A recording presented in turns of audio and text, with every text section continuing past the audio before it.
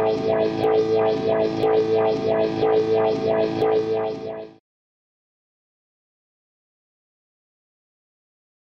what's up guys? Brian from Zombie Guitar here. Here in this video I want to talk about 5 common plateaus that a lot of guitar players will most likely experience as they attempt to learn the fretboard up and down to the point where they know it pretty much like the back of their hand, okay? So as I go through this video, I'm going to be using resources from my website, most of which are free, all of which will have links below if you want to check them out. And those resources are specifically designed to help you overcome each one of these specific plateaus, and I'll show you how. So before I get started, let me first say who I don't think this video is for. Number one, I don't think this video is for complete newbies, because complete newbies, they really haven't got to the point where they are reaching a plateau yet. All right, because everything's new to you. You're only going to get better and better the more you practice. All right, so you haven't really leveled out yet, and you haven't really plateaued. The second type of person is the person that's only interested in learning songs and solos from other people. If you're that type of person, nothing wrong with that, but there's not really any type of plateau that you're going to experience, because there's always going to be more songs to learn, always going to be more solos to learn.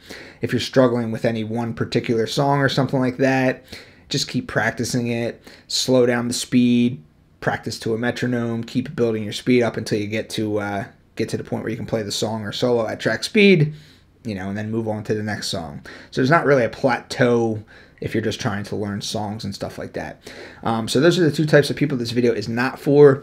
Now let me talk about the 5 types of people that this video is for.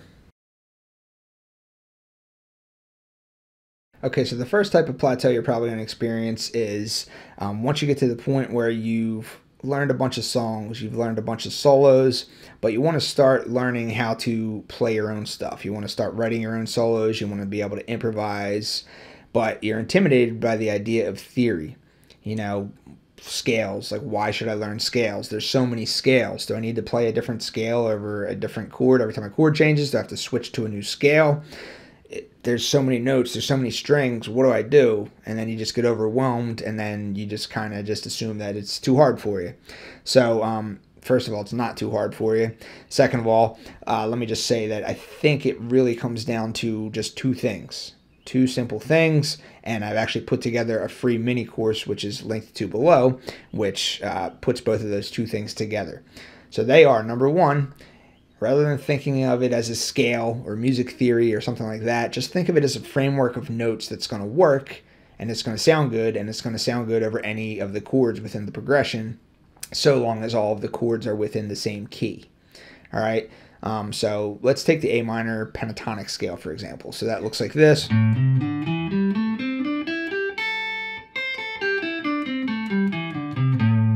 All right, so it doesn't really sound musical. What's the point? Okay, yay, I can play the A minor pentatonic scale. Big deal. So once you play that A minor pentatonic scale over a backing track that is in the key of A minor, you're going to see that the scale becomes musical. It comes to life. It makes sense. So I have a looper pedal here. I'm just going to lay down a simple rhythm using chords from the key of A minor, and it's going to go like this.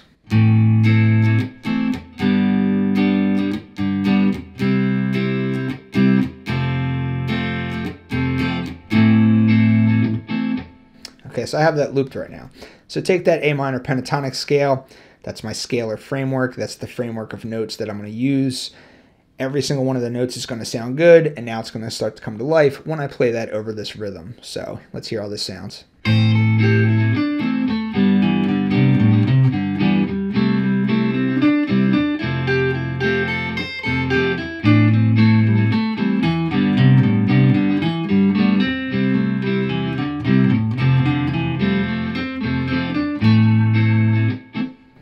Okay, so as you can see that once I played that scale or that scalar framework over a rhythm, which was in the key, everything started to sound more musical. All right, so I didn't really play anything too complicated, nothing that you can't do. Just walked up and down the A minor pentatonic scale right in that one little 4-fret position right between the 5th and 8th fret. As soon as I played it over a rhythm section that was in the key of A minor, the scale came to life. All right, so that is essentially the entire point of this mini course that I put together, which I'm going to show you right now.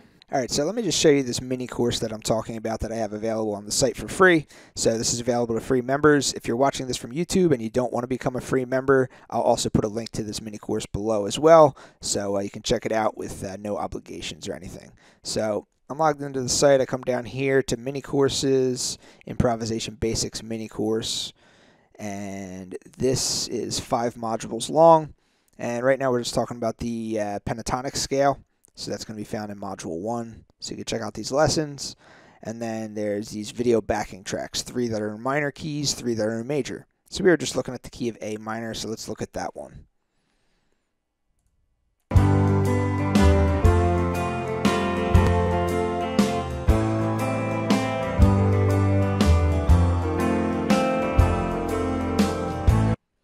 Alright, so this just goes on for 9 minutes or so. And you can see here's your framework. This is your framework of notes that will work over this particular progression, because this progression is in the key of A minor.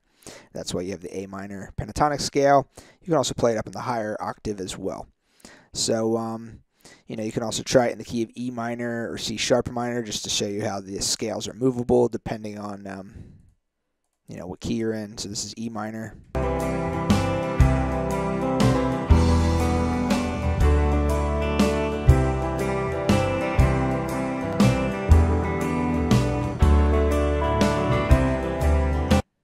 Alright, so that's E minor.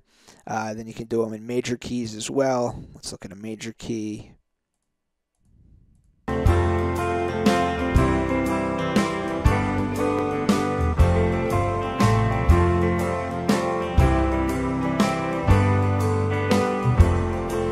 Alright, so the same shape applies to major keys. It's just the location of your tonic note, which is what makes the difference between major and minor.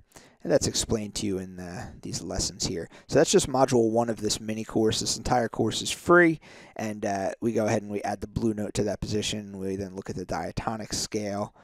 Each of these is expandable and contains those video backing tracks. Scale combining, you're combining modules 1, 2, and 3 together. And then chord tone targeting, arpeggio practice, we'll talk about that in part 4 of this lesson. But yeah, I just wanted to give you, show you what that was all about, so you can check this out. With that said, let's move on to part 2 of this lesson. Okay, so once you get over that initial hump where you realize that it's not as hard as you thought to, play leads or write solos or improvise solos, once you realize that you just have to figure out what key you're in and then play the key scale over, whatever rhythm section you're soloing over, once you realize that it's pretty much as simple as that, you don't have to switch scales. A lot of people think that, okay, if there's 4 chords in the progression, I have to play 4 different scales, a different scale over each chord. That's not necessarily the case. If everything's in one key, if all the chords are part of a key, you just play one scale. Simple as that. All right, so once you realize that, the next plateau is going to be that, you're going to get stuck in playing in this pentatonic position number 1. I refer to this as the home box. This is kind of just like the go-to spot that, when a guitar player starts to rip a solo, they pretty much start out in the home box. So, the next thing you're going to want to do is try and figure out how to expand beyond this home box and expand your playing range. So for that, I would suggest 2 things. Number 1, first, figure out how to locate the A string home box. This is just my term. I call this the A string home box. It's also known as pentatonic position number 4. And the reason I like that one is because if your home box is here within the key of A minor, we're going to stay in the key of A minor, your first finger falls on the root right here, 5th fret of the low E string. So if you find the root on the A string, if you find the note A on the A string using your first finger for this key of A minor, which is up here on the 12th fret, this is another soloing area that you can use. I refer to this as the A string home box. So this is just pentatonic position number 4. It's similar to pentatonic position number 1, but it has a little bit of a shift once you get up to the B string. So it looks and sounds like this. And then if you want to finish the scale, land on the A, you just slide up 2 frets.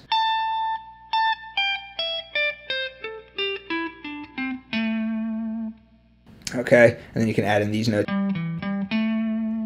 All right, so taking that same rhythm that I had before, that I already laid down in my looper, I could start out in this home box area and do this.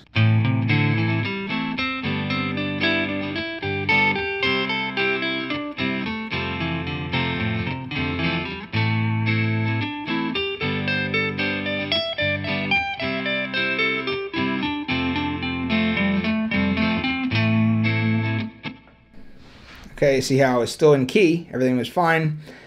I just jumped up to another area of the fretboard. All right, so rather than trying to overwhelm myself with learning all of the 5 pentatonic positions or trying to learn the entire fretboard all in one shot, I just took another pattern that was similar to the pattern that I've already kind of gotten accustomed to.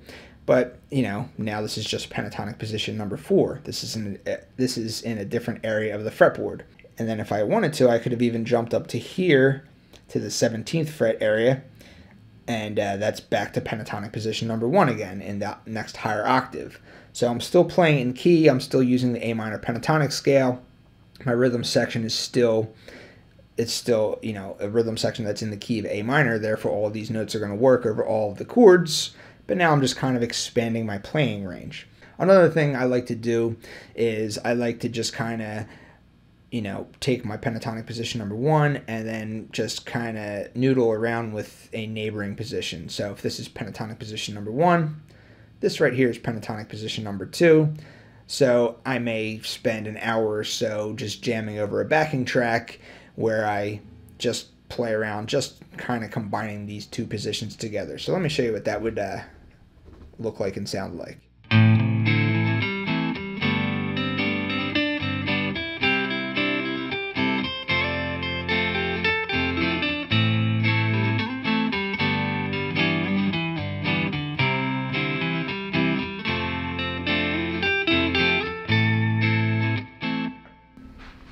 Okay, so I was just kind of noodling around pentatonic position number 1 and trying to familiarize myself with where the notes are of the neighboring pentatonic position number 2. Okay, so that's another way I can expand my playing area. Position number 1, jump to position number 2. And then once I get bored there, I can jump up here to this A string home box thing, this pentatonic position number 4. And once I get bored there, I can jump back up here. This is pentatonic position number 1 again, but in the higher area. Okay, so let me show you how you might go about using this site to help you out with this second plateau thing here. So both as a free member or a full access member. First, let me show you as a free member. So as a free member, you can search all the free individual lessons, Pentatonic. All right, so how to solo over the entire fretboard using the 5 pentatonic positions. Maybe you might want to check out that lesson. So there's the main lesson about that. And then you can find some fretboard diagrams for you to practice with. Okay, here's pentatonic position number 1, pentatonic position 2, 3, 4, 5. And this applies to both major keys or minor keys. The white dot indicates the minor scale root. The red dot indicates the major scale root. So this is a free lesson available to free members. Now let's say you're a full access member. Some extra stuff that you would get. Let me supplemental practice pages. You could either check out the complete fretboard diagrams page and basically look at the fretboard diagram for the pentatonic scale on any key. Let me just show you this video backing track library instead, because that's kind of cool. So let's choose one of these minor progressions. Minor progression number 3. We were just in A minor, so let's pick the A minor pentatonic scale.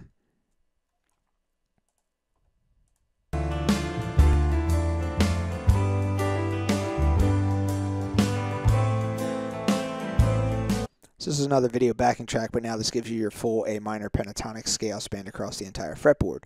If you wanted to try this in a different key, you could do so. Minor progression number 3. Let's say you wanted to do it in, I don't know, C sharp minor or G sharp minor or B minor or E minor, whatever key you wanted to do it in, it's all there. If you wanted to try it over a different progression, you could try, you know, one of these other progressions. Let's look at minor progression number 5. And we'll try an E minor. So E minor pentatonic scale. Let's see how this one sounds.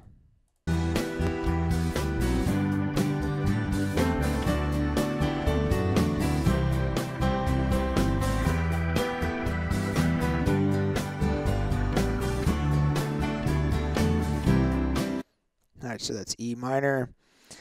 So you see how that works, and there's tons of these video backing tracks all over the place in this video backing track library. So that's if you're a full access member, or if you just wanted to kind of look at some fretboard diagrams. Let's see, pentatonic scales is what we're looking at now, minor pentatonic scales. You can look at all the pentatonic scale diagrams for any of the keys. So this is all full access member stuff. All right, so let's move on to part 3 of this lesson now. Okay, so the third plateau that you're likely going to encounter is going to be once you get to the point where you're really good at playing the pentatonic scale, you understand that the pentatonic scale works over a chord progression so long as you're in the proper key. Right now we're in the key of A minor.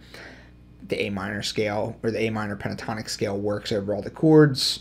That's why we generally learn the pentatonic scale first, because it sounds good. It's easy to remember these patterns, or it's relatively easy to remember these patterns, and all the notes are going to sound good over all the chords.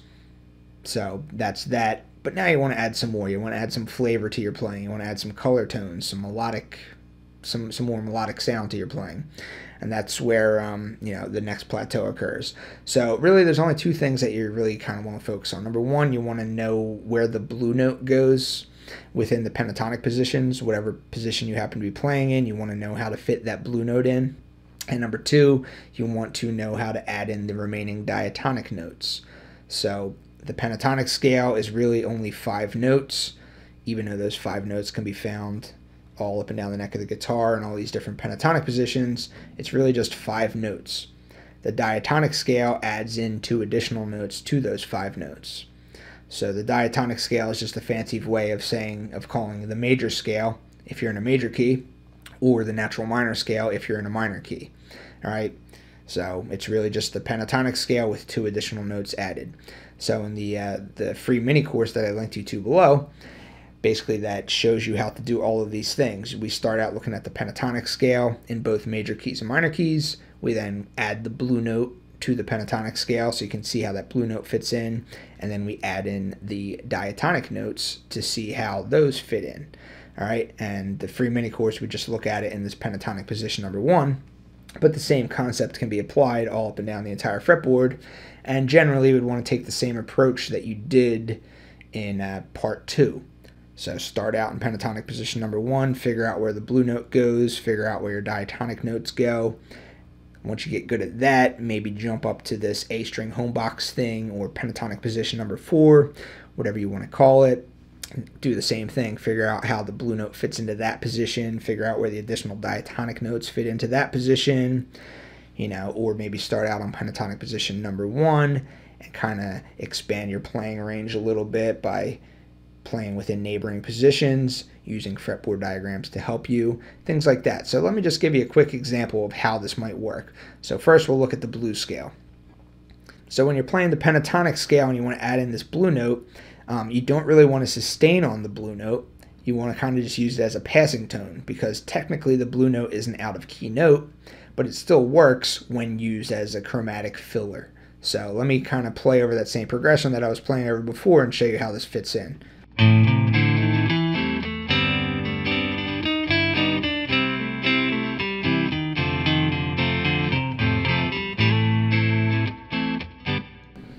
All right, so you can see how that blue note, I added that in, but I was just kind of using it as a passing tone. So instead of sustaining on it, which would cause a clashing sound with the chords, I was just kind of using it as a passing tone.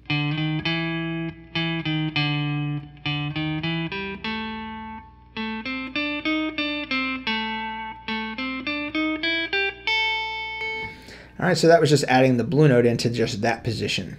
I could easily add the blue note into any of the other positions, but I would generally want to get good at just this one position first. So after I got good at maybe position 1, maybe I might want to add it to position 4. So let me try that.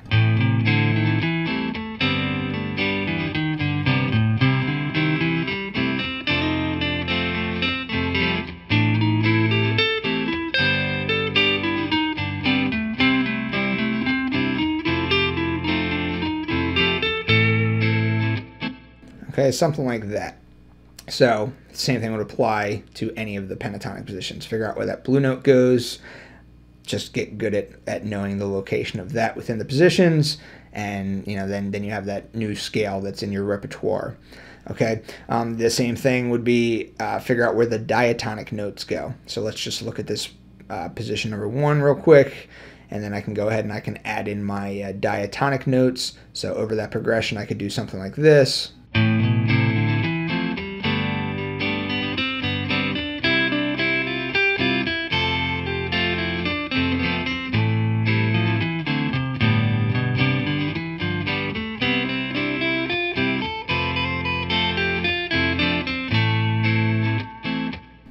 Okay, so now I added in the diatonic notes, otherwise just known as the natural minor scale.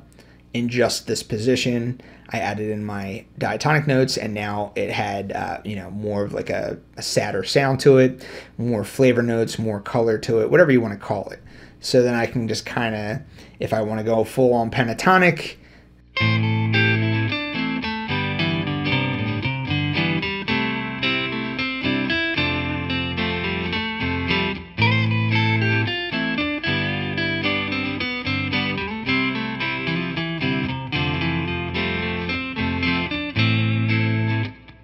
Alright, so started out with just pentatonic, and then I just went and I added in my diatonic notes for that extra flavor.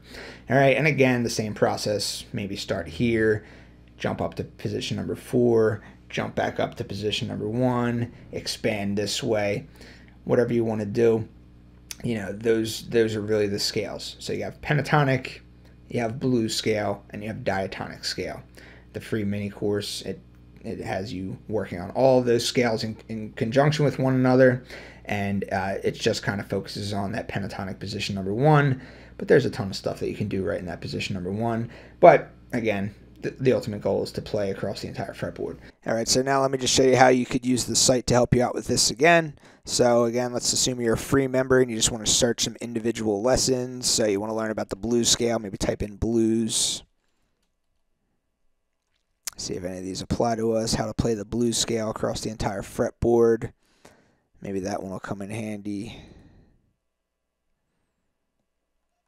There's a lesson on that.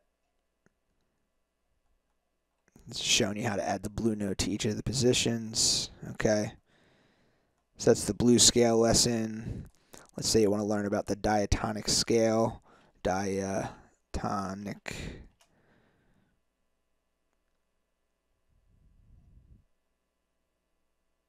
How to solo within a key using 7 patterns. Okay, so this is showing you the diatonic scale across the entire fretboard. Alright, so that's free member stuff. Again, you could also use the mini course if you're a free member, Improvisation Basics mini course. In Module 1, we looked at the minor pentatonic scale or the major pentatonic scale using these video backing tracks. The same thing applies for the blues scale or the diatonic scale, or combining everything together. So let's just say, we want to look at the diatonic scale in the key of A minor. You can use one of these video backing tracks to practice that.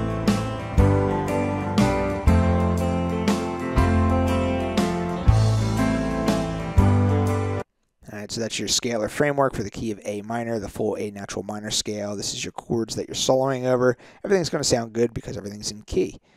And then, of course, if you're a full access member, you get a lot more stuff. So, you can come back to your video backing track library again. Maybe check out one of these progressions. Let's look at this minor progression number 3 again. We'll pick A minor. Let's say we want to practice the A minor blues scale over this progression. Pick that one.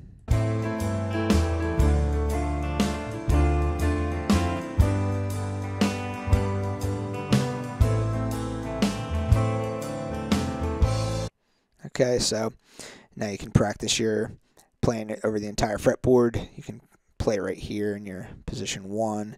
You can jump up here to position 4. You can practice connecting neighboring positions together, whatever you want to do. You have the full fretboard diagram here if you want it. So, it's the video backing track library. There's like 2,000 or 2,500 or more video backing tracks found in just the video backing track library, which is just one of the many things that's available to full access members. All right, so let's now move on to part 4 of this lesson. All right, so this fourth plateau is one of the most common plateaus for intermediate guitar players. And this is the point where you get really good at soloing up and down the neck of the guitar within a key. So in this lesson, we're in the key of A minor. So you get really good at playing your A minor pentatonic scale all up and down the neck. You get really good at adding in your diatonic notes, otherwise known as just the A natural minor scale. And you can play in the A minor scale all up and down the neck. You get really good at figuring out where the blue note fits into all the positions. And you can just kind of do that in your sleep because you've ran through your scale patterns, so many times. The problem is that you tend to play the same licks and phrases over any type of chord progression. So you could have one chord progression in the key of A minor and you play all the same stuff that you would if you played another chord progression in the key of A minor or a different chord progression. So you can play a lot of different chord progressions that are part of the same key, but you as the lead guitar player, you kind of play the same exact licks and phrases because that's what you've trained your muscle memory to do. So really the way to break out of this is to start focusing on chord tones. A lot of times people think that modes is the answer to this question. People start thinking, okay, I'm stuck playing the same licks and phrases. I want to kind of switch my things up that I do over each chord. I want to really pay attention to the chords now instead of just the overall key. And, maybe modes is the answer. Modes is not the answer. The answer is chord tones. Okay, so if you're in the key of A minor, your key scale is still the A minor scale. You could substitute the A minor pentatonic scale if you wanted to because that's just 5 of the 7 total notes. You can throw in your blue note if you want to. That's all part of the key scale. But as each chord changes, there's going to be certain notes that sound better than other notes within the scale, and those are known as chord tones. And the way that I specifically address this on the website is any type of chord tone / arpeggio practice exercise video backing track has the overall key scale displayed on the screen, but then the chord tones light up as the chords change. So just to kind of give an example, here's a full fretboard diagram. This is your A natural minor scale spanned all up and down the entire neck of the guitar. If I just wanted to focus on the pentatonic scale, I would just focus on these notes here. If I wanted to add in the blue note, I know where my blue note is within this position, but now once I start playing, I'm going to have the chord tones light up for you so you can see specifically which notes to focus on within the scale. So let me try and demonstrate that.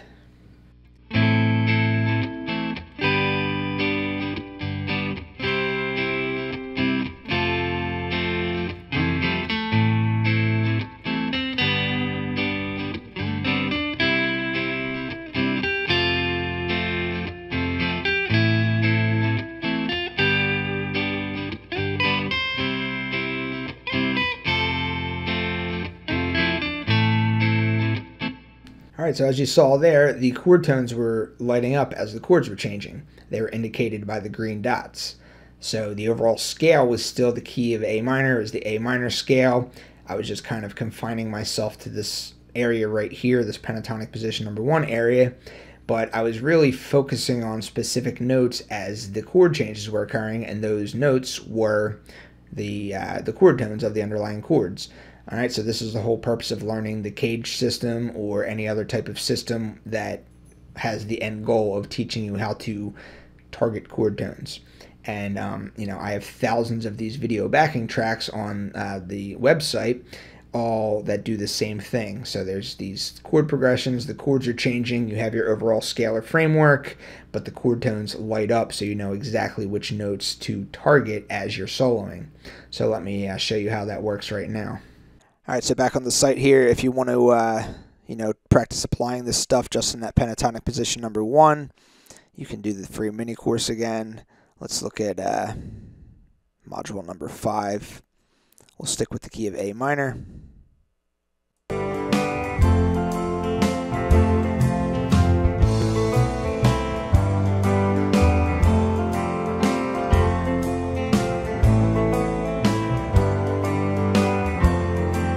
So now these green dots are just overlaying the overall scalar framework, letting you know the chord tones of the underlying chord, which is right now paused on F major.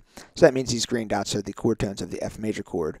If these videos move too quick for you, you can always slow it down using this gear icon. Here's the speed, normal speed.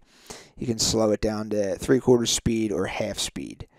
All right, so there's that. All right, and then another thing you can do as a free member is you can come back and then browse some of the individual lessons. So let's say you're interested in this chord tone stuff, chord tone, see what comes up. So here's the chord tone soloing series here.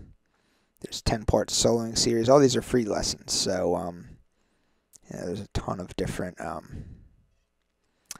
lessons. You can just pick one of these out. I like this lesson here, how to solo with triads. So this will give you your fretboard diagrams and stuff like that in it, showing you how to find these different chord shapes within the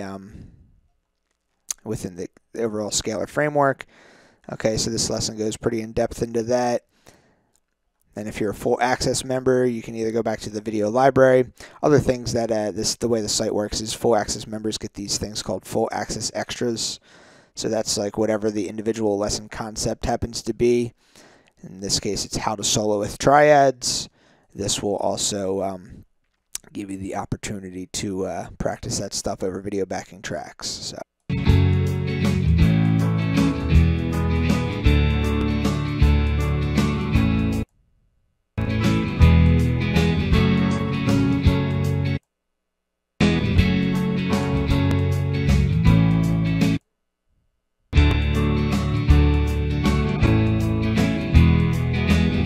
So this gives you the opportunity to practice in several different positions all the way up the fretboard. And if you wanted to slow this down, again, you could use the gear icon, speed, 3/4 speed, half speed, whatever you want if you needed to slow this stuff down. Also, if you're a full access member, you can look at fretboard diagrams for all of these arpeggios and stuff like that to see the entire layout for how these chord tones fit into the scale, the complete fretboard diagrams page. So let me see, the 7 diatonic arpeggios in major keys, the 7 diatonic arpeggios in minor keys. We were just in the key of A minor. So here's the A minor chord within that scalar framework. Here's the B diminished chord within that framework. Here's the C major chord within that framework.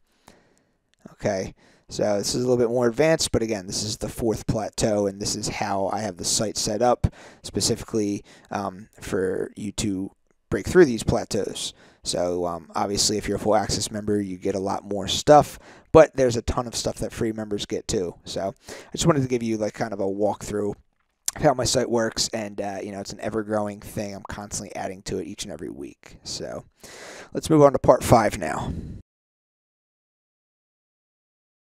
All right, so if you have gotten to the point where you have broken through all 4 of those plateaus, and you can play up and down the entire neck of the guitar, you can play your pentatonic scale, you can, where the blue note goes within all the pentatonic positions, you can play the full diatonic scale, you can play in major keys, you can play in minor keys, you can target chord tones over many different types of chord progressions, and you can do so with relative ease. You're well ahead of the game. All right, you have probably better control over the fretboard than 95% of other guitar players out there.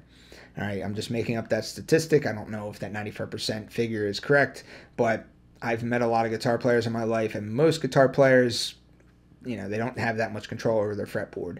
This is really a thing that, just to get to that point, you're going to spend your entire life attempting to master it. You can only get better and better at it. But, eventually you're going to get to the point where you're like, okay, I can play in key, I can target chord tones, I know my pentatonic scale. That's boring. Well, that's the 5th plateau. The 5th plateau, maybe you want to start incorporating diminished arpeggios into your playing. Maybe you want to start really learning how modes work and how to really incorporate modes into your playing. Maybe you want to start learning how to, play over really complex chord changes where there's all types of chords that are out of key, or maybe, any type of thing like that. And my suggestion for this particular plateau, Now this is a really advanced level of plateau, so if you're at this level, you probably already know how your own brain works and how you learn, so you probably don't need to listen to any advice from me. You can probably figure this out for yourself. But the way that I approach this is I really start to hone in on intervals. All right, so let's say that let's say I want to start really getting good at playing the Dorian mode. So what is the Dorian mode? Well, the Dorian mode is just like the natural minor scale, except it has one note difference. The only difference between the natural minor scale and the Dorian mode is one note, and that is the 6th degree. So if the natural minor scale is this, the 6th note is right here, 1. Okay, so that note right there, you raise that a half step, and then it becomes the Dorian mode all of a sudden. So